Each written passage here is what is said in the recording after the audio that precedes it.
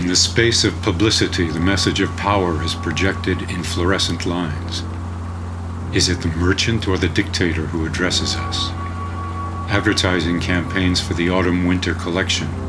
To seduce is to beguile. Hatred binds us. We are innocent. Only they are guilty of everything. The blue, white, and red hues of the enormous letters capture the tribe's alibis.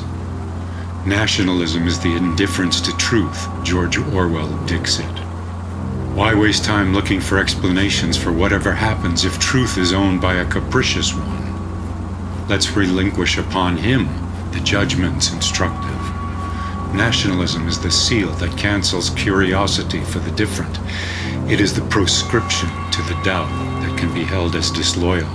It is the pride of farces. Were they ours?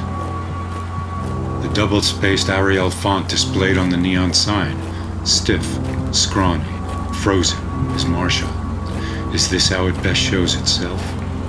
Instead of explorations, the letters in both words contain an order. Power, be it from the government or private enterprise, imposes truth. Reality is not discovered but decreed. The duplicity of the neon sign is a complaint, a mockery, a game. Your perception is your belief. Eroded language, eroded meaning, eroded speech, eroded landscape, eroded mental landscape.